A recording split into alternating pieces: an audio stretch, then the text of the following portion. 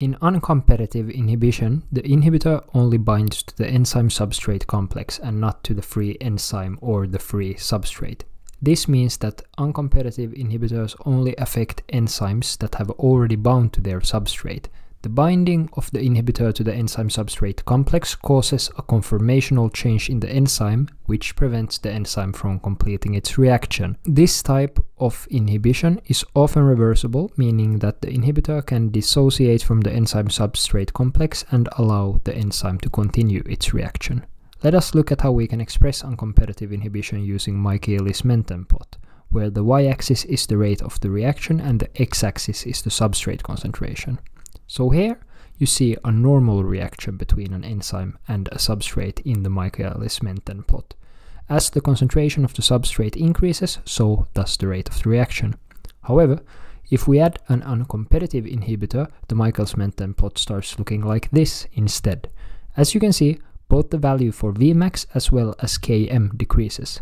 A lower Vmax indicates a lower overall rate of reaction, which makes perfect sense considering that the inhibitor prevents the enzyme from producing products.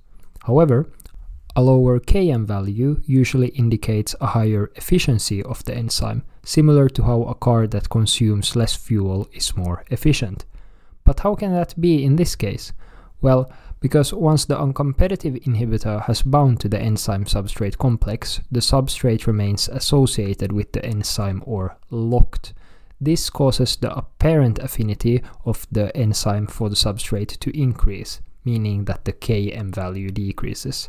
So in this case, it is almost like saying that a car that is not moving consumes less fuel. In other words, the lower Km value actually indicates how much of the time the enzyme spends alone versus in its enzyme-substrate complex.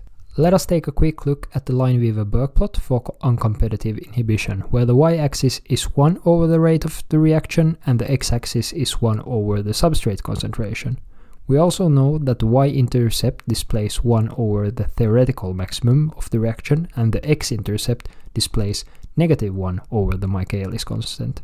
Since we know that both the Vmax and the Michaelis constant decreases but is inversed in the Lineweaver-Burke plot, we simply move the line up while it still remains parallel with the original line to get the new Lineweaver-Burke plot in the case of uncompetitive inhibition. If you want to know more about non-competitive inhibition, check out this video.